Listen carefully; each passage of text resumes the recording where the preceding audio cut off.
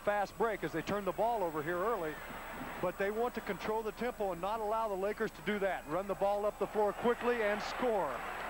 And it is Kurt Rambis, the trailer, who gets the 2. Magic Johnson and Norm Nixon busting out, and it's 2-0 in favor of the Lakers.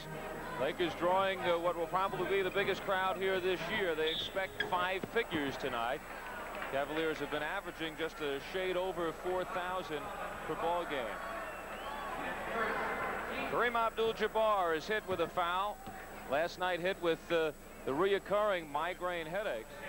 Did not play in the game against Philadelphia. In the Spectrum, a game in which the Sixers won by 2 points in overtime. Andrew Toney hit a driving bank shot with 5 seconds to go.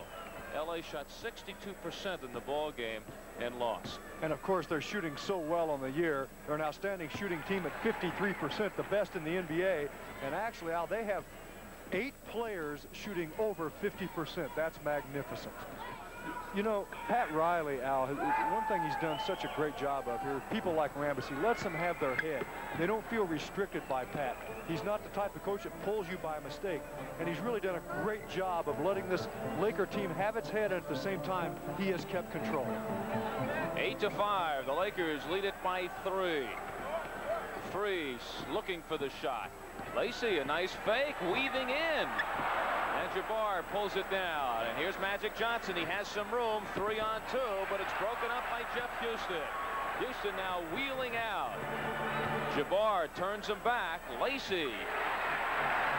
Sam Lacey coming out of retirement to join the Cavaliers and try to help them in the middle.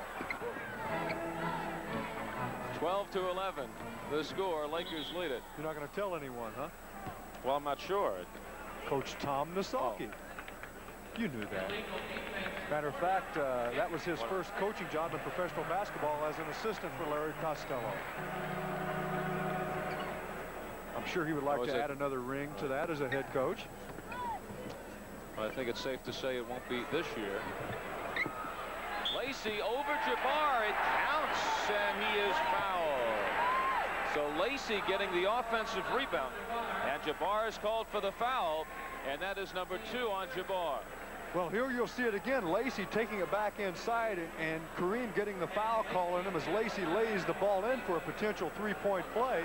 And that's, of course, great strategy for Cleveland if they really did plan it that way.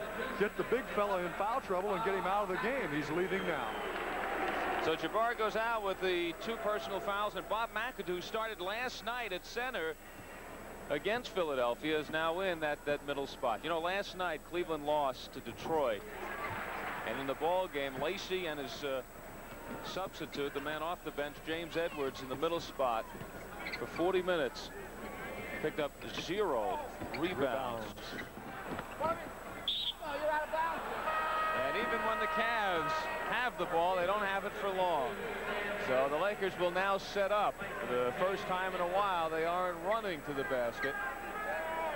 So if nothing else, Cleveland at least accomplished something there. All right, Lacey is back in. James Edwards goes out. More changes for Tom Nasaki. Phil Hubbard replaces Scott Wedman, who has been the most effective Cavalier. Wedman goes out with 11 points. Bobby Wilkerson leaves, and World B. Free, who will be the guest of John McLaughlin at halftime, is now back in. Nixon, that quick release, goes to the baseline where he likes it so much, and he has 12 points. And he's one of those players that does something you wouldn't normally teach.